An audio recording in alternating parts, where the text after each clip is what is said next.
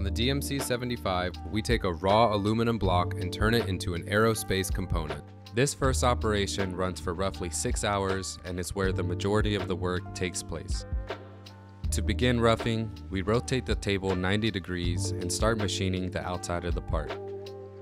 For these cuts, we're using a 1/2 inch roughing end mill from Helical, running at full depth of cut at 2 3/4 with an 80,000ths of an inch step over. Since we're removing a lot of material on this part, I chose to use an end mill instead of a shell mill to improve chip evacuation. This roughing process is repeated on all sides of the part while strategically leaving material in the center to maintain stability.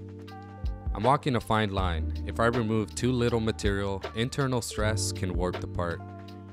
If I remove too much, the part loses rigidity, sacrificing surface finish and accuracy. At this stage, roughing is a careful balance of speed, strategy, and precision, laying the foundation for everything that comes next. Once the bulk of the material is removed, we move on to finishing all the features on the outside of the part. I'm especially careful during this stage, using multiple finishing passes to ensure these faces come out clean and consistent. After the outside surfaces are complete, we drill and tap several holes so we can move on to machining the inside of the part. Given the thin, tall geometry, we'll be using this high feed mill from PH Horn. To remove the remainder of this material, this high feed mill has really low radial forces and really high axial forces. We're getting exceptional surface finishes even though we're just roughing. Using a tapered 1/4 inch ball end mill from Harvey, we're going to finish these complex 3D surfaces.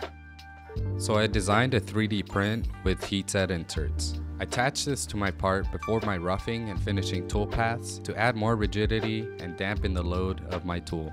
After the windows are finished, we'll deburr and reach areas we couldn't access before.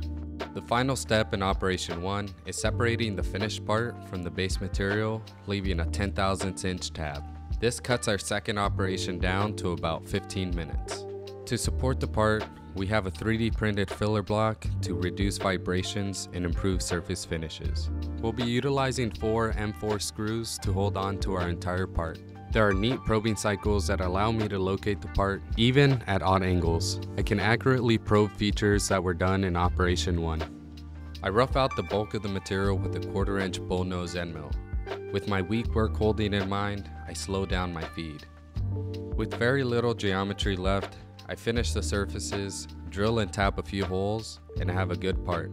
To verify our part, we're inspecting it on a Zeiss CMM, or coordinate measuring machine. Even though the part may look flimsy, all faces are flat within 0.02 millimeters, and the hole locations are well within 0.1.